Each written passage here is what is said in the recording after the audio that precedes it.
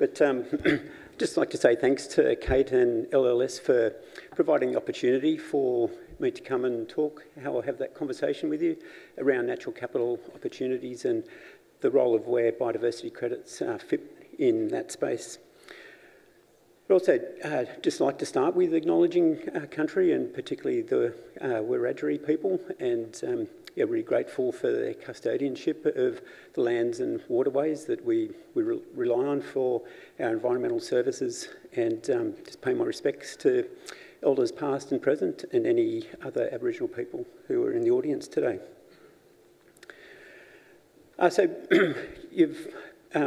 Part of the conversation today is hearing about a range of different natural capital opportunities for landholders.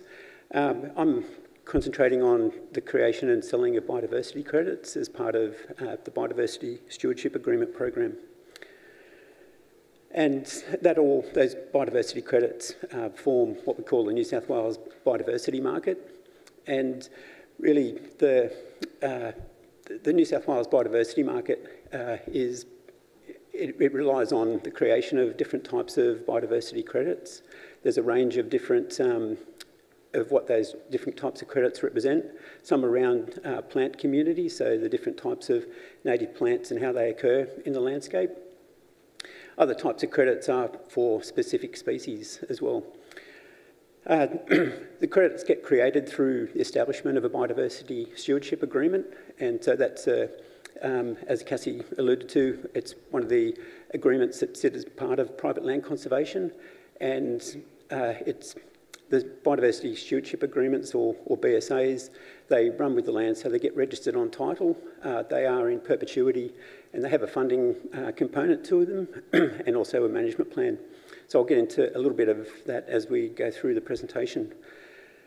The credits can provide funding for a lot of the farm management activities that you're doing anyway, and they're mostly, the buyers of those credits are mostly proponents of development, so supporting the transition to renewable energy.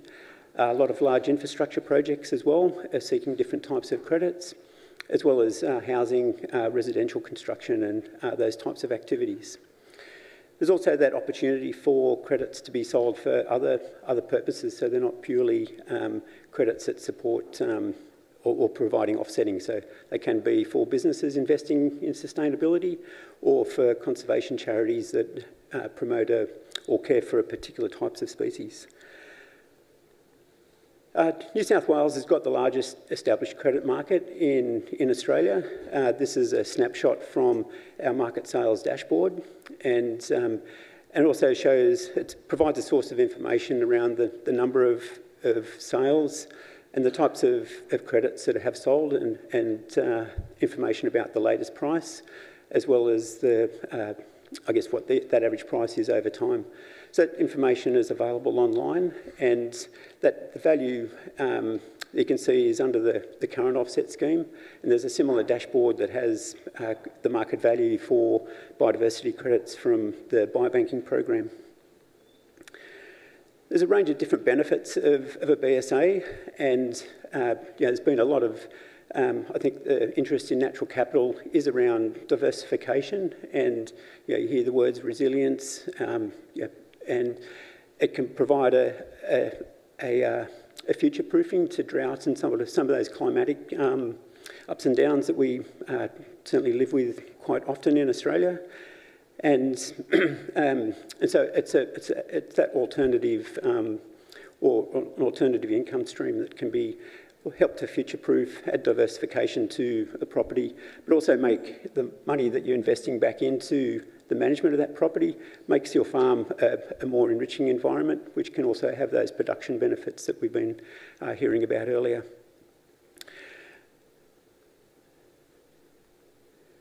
A key component of a stewardship agreement is the management plan, and that's a key part for landholders to invest their time into, making sure that that management plan is fitting with their aspirations for the property. So a stewardship agreement can fit on the shape of the stewardship agreement can be flexible, so it doesn't have to sit over a whole part of the property, and it, in reality, it best suits in those areas where they're less productive. They're not looking, agreements aren't looking to be established over those prime productive areas. So it fits into that farm configuration, but how you, the management actions that you're signing up for, it's really important that as landholders have that input into it. And they're typical actions around weed management, pest control. There can be restoration activities around replanting and enhancing habitat for different plants and animals. Also, where possible, fire is a key part of the management plan as well. There is opportunities for stock grazing to be part of that on a stewardship agreement, because it's around looking for improvement in conservation or in biodiversity. It's looking at how to configure that grazing regime so that you can demonstrate that benefit or that increase in biodiversity and, I guess, species richness of that grassy understory. Another key component of a stewardship agreement is the total fund deposit. And so that's the amount of money that gets invested into the Biodiversity Stewardship Payments Fund. That's managed by Cassie and her team in the BCT, but it provides for an annual payment to the landholder. That amount of money that you get each year is essentially the budget that you have for implementing those annual works. And that's all set out as part of the agreement. It's a really key part of the BSA, obviously, because it's money. Yeah, the land is being managed under that conservation agreement, and it sets out it's making sure that there's enough money to pay for that ongoing land management over time. Because it's registered on title, if that agreement's sold, the TFD or those annual payments are transferred to the new landholder, which can be also attractive for someone who's looking to manage a conservation area, but also have the funds to do that. Any additional money that's available from credit sales once the total fund deposit is fully met, that's money that goes straight to the landholder who created and sold those credits. And I won't go into all of the information at the bottom about different types of credits and prices, but happy to have a chat to anyone through the day. Just got a couple of case studies, and probably need to shake a leg with the time I've got left, 2 minutes. So this is a particular site that was established down at Deniliquin, so it's kind of that rangelands down on Hay Plain.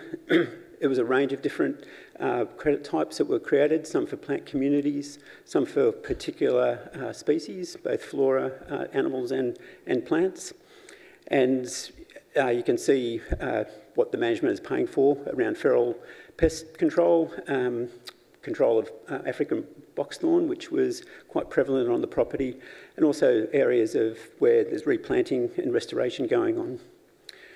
Another site, which is more of a grazing property, or they're continuing to graze on a strategic basis up near Hill End. It's a much larger property, and it has a total fund deposit of around $7.5 million, which is paying for that ongoing management over time. It does have a fair component of restoration going on that as well, which is driving the higher total fund deposit. I just want to finish up on a couple of ways of getting support for the stewardship agreement, and probably the easiest document to get more information if you're at that early level is through the stewardship application guide. So I presume the slides will be going out, and so if you can't scan it now, you'll be able to access that online. There's also there's lots of different credit types. Not all of them are in demand, but we've got a product that you can type in your address, your property address, and it will come up with a list of credit types in your region that are in demand for proponents. So it's, I guess if you're going down the stewardship pathway, you want to be able to sell your credits, and this is a way of finding out if the types of plants and animals on your property will create credits that are in demand for trading. We also have a stewardship support program, and that's open for another couple of weeks. I think it finishes mid-May. And as part of the stewardship support program. We'll do an initial upfront assessment, and it's really looking at validating your property to see if it has the potential for in-demand credits, and it opens up a discussion around whether you want to go further into setting up a stewardship agreement. And if you do, and there's in-demand credits at present, then we can help fund the assessment costs, which are obviously a barrier to setting up a BSA. So if you're interested, have a chat, or again, just Google search the Credit Supply Task Force and you'll find information about the Stewardship Support Program. And thank you.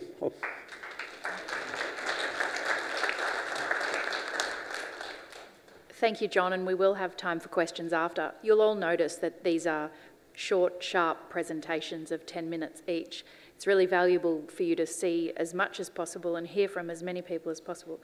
Please note that the presentations are recorded, so you will be able to have a copy of them after to send them off to members of your family, members of your community. You'll also get a copy of the slides. And